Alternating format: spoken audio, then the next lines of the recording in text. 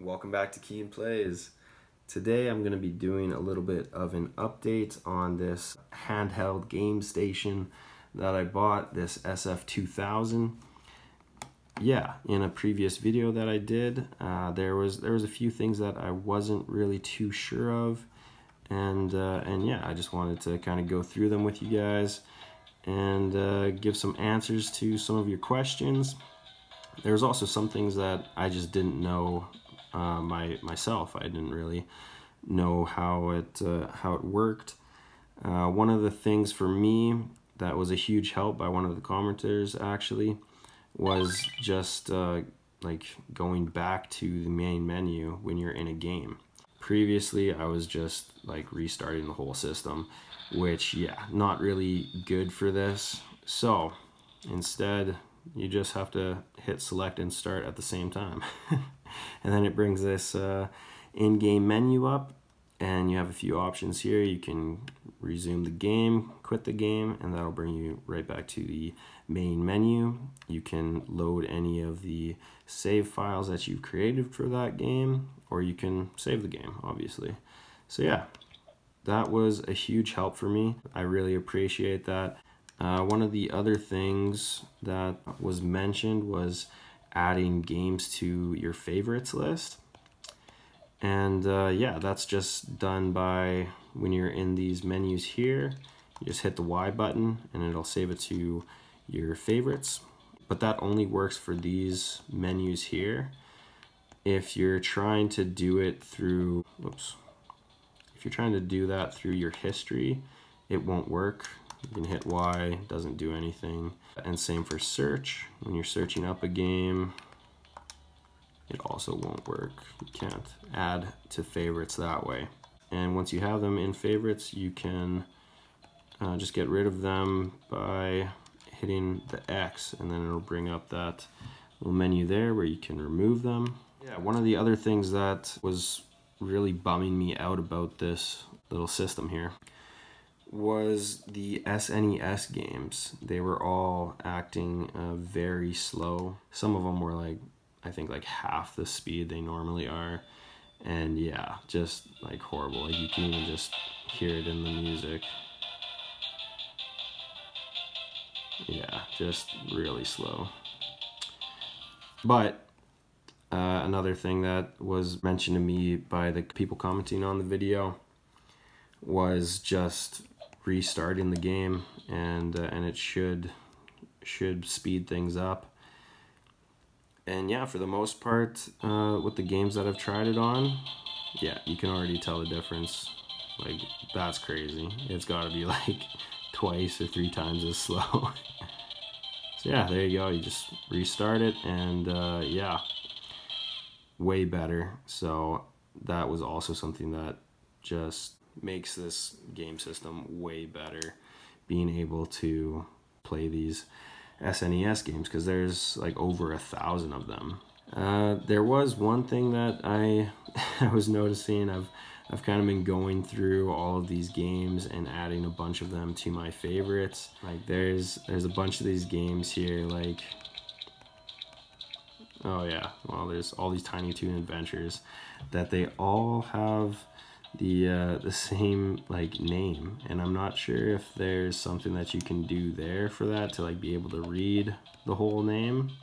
Because like, look at this, like there's 5 games, 6 with that one, 7 with that one, 8 with that one. They all say Tiny Toon Adventures, all from like, you know, different consoles. How do you know what each one is? You can't read any more of the title. So I'm not sure if there's something there that I'm also missing, because you know, these don't do anything. Doesn't seem like these do anything. Select just goes back. So that was one thing that I was kind of thought was kind of funny. Like, I mean, you do have the pictures that you can kind of make out what's going on there, but not really. I thought that was kind of funny. That's just one example, but there's a bunch of things like that, because obviously you're gonna have multiple games that are on each system, right? So you're gonna have the exact same name, and then the only thing that you can really do is try and, you know, tell the difference between what the pictures are, which sometimes you can. I mean, obviously these ones here are Game Boy games, and then, you know, Game Boy Color, or I mean possibly Game Boy Advance, I don't know, or I think some of these ones are also from NES games. So it would have been nice to have kind of some categories that you have in your favorites folder as well. And maybe that's something that you can modify. I'm not too good with that sort of thing, so I don't know 100% myself. Regardless, you are able to search up whatever you know want. Like if I want to play Tiny Toons, then yeah, I can just look it up. And there you go, you got a ton of Tiny Toon Adventures games here. And again, you don't really know, you know, from which system other than Game Boy, just because of the black and white. So that's really the only defining feature. I mean, other than some of these are gonna be obviously like higher end graphics, but yeah, it's just kind of hard to pick out which game is what, especially when they have a longer name like Tiny Toon Adventures and then a subsequent title that you don't get to see. Not a big deal, but you know, just something else I wanted to bring up to you guys. Other than that though, I'm very happy with this thing. Like I would definitely recommend picking up one of these. It has got like so many games on it, and like it's a handheld. Like it's perfect. You can literally take this thing everywhere. You're never really gonna get bored of it. Like you have so many games to play, and then bonus, you can play with a friend, and you can also hook it up to the TV. And I tried that. It comes with a super long cord, which is honestly really helpful. Yeah, just because the last kind of Game Boy knockoff thing that I got, it also had the ability to hook up to the TV, but it came with like a 3 foot, not even like a 2 foot length of cord, and so like you can't really play off of the controller that also hooks up to the screen. So that was kind of funny. But this one, yeah, came with a super long cord. You can sit pretty far back from the TV, and then yeah, if you needed to play with a friend, like it's a wireless controller, so it works great. And if you're just playing by yourself, then like, you don't even need this near you, because you can have player one right here. I already went over that in my first video, but yeah, honestly, for oh, there we go. Honestly, for 30 bucks, or I can't remember how much I paid for this. It was around 30, like 33, 34 bucks. This thing is sick. I would definitely recommend picking it up. Now that I've played it for a while, it's the best. It is probably the best thing that I've bought from AliExpress so far, and I'm pumped to have it. Like I don't really feel the need to buy any other like emulator type of systems, other than, you know, this only goes up to SNES.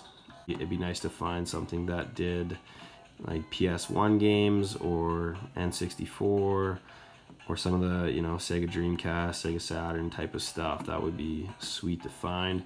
But for what this is, it has got all your Nintendo handhelds, besides like DS, and it's got the older Nintendo games, older Sega games, and a bunch of arcade games as well, which that's sweet. Like all of these games, you have so many fighting games in there for 2-player. That is awesome.